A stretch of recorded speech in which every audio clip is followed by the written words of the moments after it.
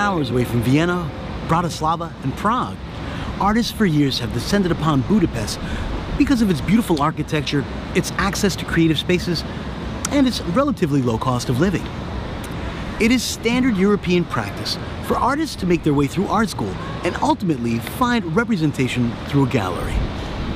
The artist duo of Boros Lorinc met in art school and soon joined forces, becoming collaborative masters. They gained notoriety with a number of interesting pieces that challenged our way of thinking about art, especially in Hungary. The project revolves around a common identity created and shared by partners János Boros and Lila Lorinc. And so our project is Lőrinc's Borsos, actually, this identity that we share. And we work together since 2008, but even before we have worked together in a bigger group, which was called the Corporation. So we are always interested in this combining and getting together and making like events, and so not only separate artworks, but things that involve time also, and movement and stuff like this. Institutional inspirations are one of our favorite inspirations, because they are so separate.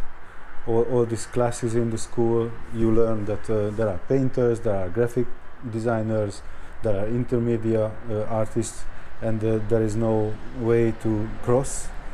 So our statement is not to choose one or another, but you have to keep them, and you have to have your outsider approach. So after like 5 years dealing with this, let's say, alternative national image that we started to build with artworks, we got a little bit fed up with it, because we just were facing that we are too small and too little, and we cannot have as much effect as we would like to. It's not that art doesn't empower us, but we have to look at the bigger picture, I would say.